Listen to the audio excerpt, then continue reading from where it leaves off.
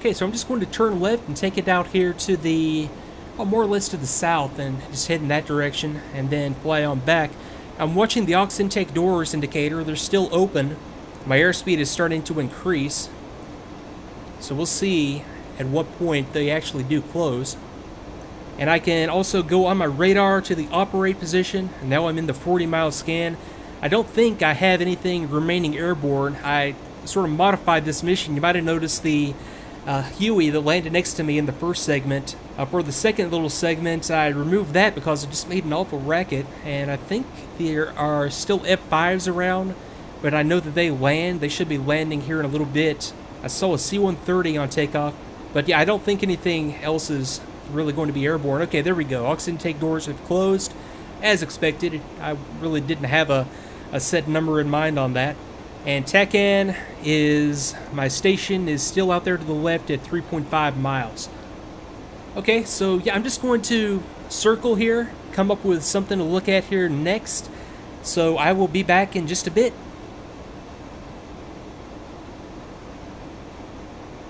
Okay, so first up, I'll just run through the climb procedure as called out in the manual here. External fuel / auto balance as required. Now earlier we had already seen that we did not need to enable the external fuel tank until the left was below 1700 and the right was below 2300. They are down below that, so I will enable the external fuel switch.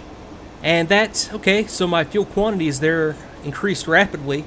I don't know if that's normal or not, unless there was like a lot of fuel instantaneously applied to the tanks, but my indication that the external fuel tanks or tank is empty is going to be a caution light, and that's where I'll disable this switch and then just be worrying about the fuel quantity. And at that point also I'm going to start to use this auto balance switch to balance out the left and right tanks. Okay, so zero delay lanyard, disconnect above 2,000 feet. That's not going to be applicable for us. And warning, ejection above 400 indicated with the lanyard connected can cause parachute canopy failure. Yep, anyway, that's why you would connect it. Oxygen to the normal position. So yeah, this is at normal, this is at normal. And verify, yeah, it is on. Cockpit pressurization check. And I would have, I think in the full manual, there's probably a cockpit pressurization schedule. So I would compare my barometric altitude. I'm up through, geez, already 13,000 feet.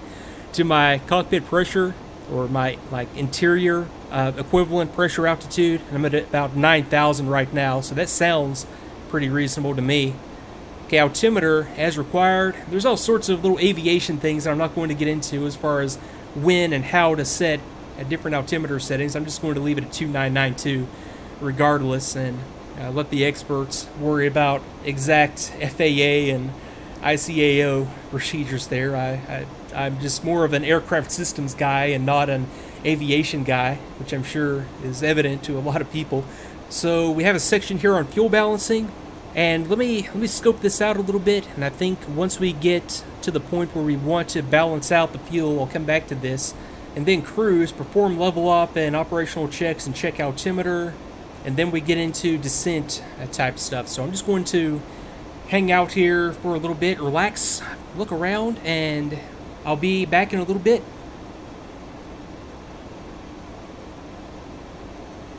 Okay, I'm back with you a few minutes later. I've pulled the throttle back a little bit and I'm just sort of cruising at 19,000 feet. One other thing I'm going to do is, since I am just sort of cruising configured for endurance, I'm going to put my flap switch out of auto into the fixed position. Now that's going to have a different, I guess, schedule when it comes to the AOAs and airspeeds where the flaps go to the different settings. And I'll bring it up here in the manual, I suppose. Yeah, the section we want is the one with the E3 effectivity up here, and that's page 1-74. So let's see here. Fixed flaps provide reduced fuel consumption and improved buffet control when the aircraft is flown at reduced speed for maximum endurance with stores loaded.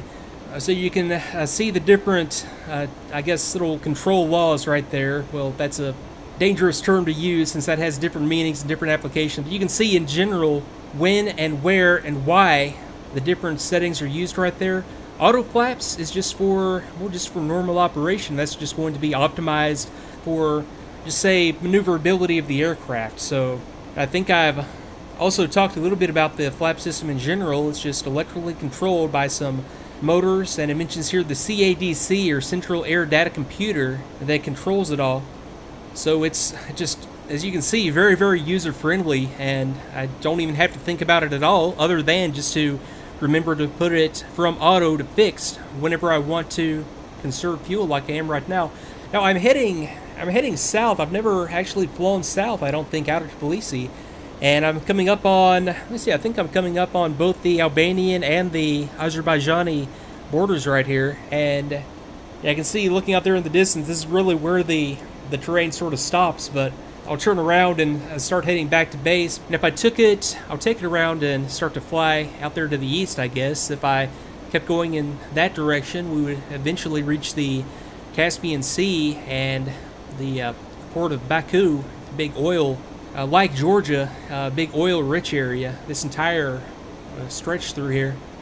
But at this point, yeah, we're really not that far from our airfield at all. 31 miles based on the TACAN. I've got the needle right there.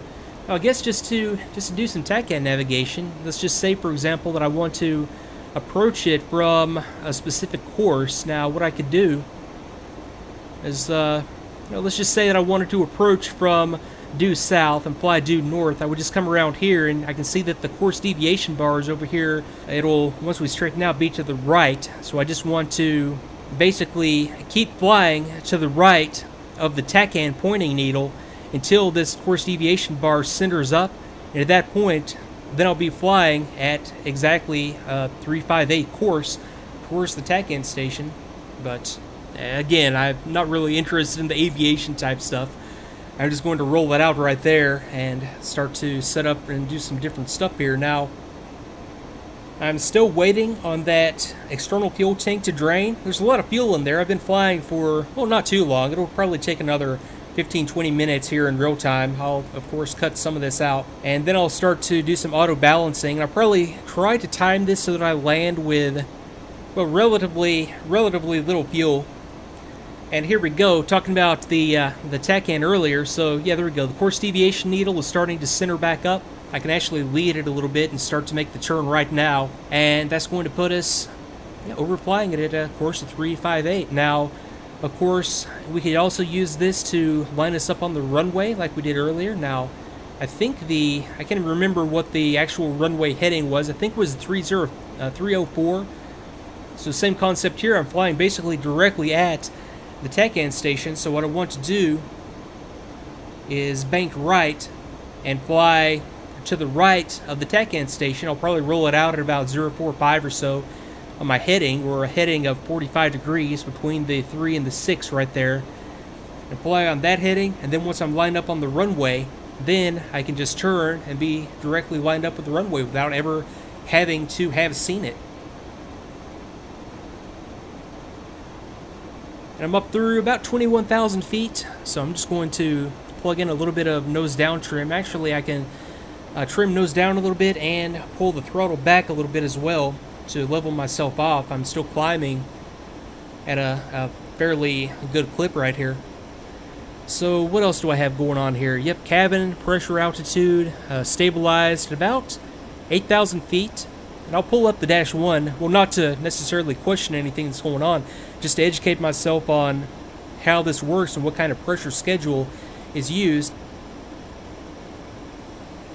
And okay, as I was looking through the manual there to do some more ECS stuff, we have our external fuel tank's empty light on. And what really caught my eye and made me notice it in the first place was the master caution light. So I'm going to depress the master caution light to extinguish it, and then I'm going to go external fuel tank switch off, and that's going to extinguish the light. And now I can see that I have an imbalance between the left and right fuel system. The left side is low, so I go to the left low position on this auto balance switch, and that's going to start to make the right hand fuel system drain quicker. And then once these are starting to balance up, then this switch is going to automatically center back up. So I'll just have to look down there and periodically tweak the switch as required, as I found myself in a right hand turn out here probably over Azerbaijan without even realizing it. But okay, let me get back into the manual. I was trying to look at the cabin pressurization system. The schematic really wasn't doing much for me there. I need to get into the text, so I'll be right back. Okay, I'm back, and what was really, I guess, puzzling me on the schematic is that for some reason I was expecting a separate air source for pressurization, sort of separate from the conditioned air source, but yeah, it's all the same source. I don't know why that was puzzling me. That just makes perfect sense to me now. So the same, I guess, cabin air distribution ducting air source is what pressurizes it, and then the pressure altitude is just maintained by a cabin pressure regulator right here. So just based on the outside ambient pressure, that pressure regulator is going to maintain it at a regulated pressure. And if I come to the Real Dash 1, it's on page 1-140, that chart for cabin pressurization schedule I was looking for. So the way this works is that, okay, we're at 16,300 feet, more or less. So I just come over here to 16,000, draw a line over to the first line, and then draw a line down to the second line, and that's going to tell me that my cabin pressure should be at about 8,000 feet. And if I come over to the cabin pressure, yeah, it's exactly at 8,000 feet. So what happens is that the cabin pressure matches the outside ambient pressure all the way up to 8,000, and then that regulator keeps it at 8,000 all the way until we get to, yeah, about 24,000 feet, and then the cockpit altitude starts to increase based on the outside pressure. So yeah, you can see that, yeah, everything is and has been all this time, yeah, perfectly okay. So I'm flying through a cloud here. Let me see, where am I? I've been heads down for so long. Okay, 24 miles away, so the base is, yeah, off to my right. And I'm down to, yeah, I've got the balance starting to come into balance here. I probably got another, I don't know, 20 minutes of flight time. If I had to guess, I could decrease that by descending, of course. But yeah, I'm just taking my time up here and having a look at things. I've got the field in sight. All the fields around Tbilisi in sight out there in front of me. Okay, so I think that's going to pretty much satisfy me, at least on the ECS system. Now, I guess I never did look at the cabin pressurization switch right here. So basically, if I were to go up on this, it would just dump all the pressurized air just through like an emergency relief valve or just a ram air dump valve. But it's not something I would want to do in the real world. What I think is going to happen is once I go to ram dump, then the cabin pressure altitude is going to come up immediately to match what the outside altitude is of 16,000 feet. Let me do that just for the sake of doing it. And there we go. That would have hurt a lot in the real world, but you can see the cabin pressure altitude comes up to match the outside altitude. I'm going to go back to normal. But what happens there is that ram air dump valve closes, the cockpit pressurizes based on the normal system, and then that cabin pressure regulator starts to kick in. And then if I go down to defog only, then I think what that does is just, or actually no, I know what that does is it prioritizes the defog system, so it no longer provides the conditioned air to the cockpit. It just throws all resources basically to defog, and that would just be used. Canopy fogging is, you get the impression, I guess, from DCS that, you know, all this stuff is not a big deal, but yeah, I can imagine at least that it would be a big deal and a big problem, and that knowing the ECS system would be a lot bigger deal in the real world than it is in DCS. For now, it's just, really just has no function. Okay, so that definitely does satisfy me now on the ECS. Okay, oxygen quantity, I'm down to, I'm really blowing through that a lot faster than I thought I would. I thought the calculation or the chart said that I would have many hours of oxygen quantity, but let me see, if it goes at the current rate, I'll probably only have maybe 2 hours on there. That could be normal. I could just be missing something in the operation of it, and that's probably the case, but that is depleting the quantity a lot faster than I thought it would. All the switches are in the normal oxygen and normal flow setting, so yeah, I'm not sure.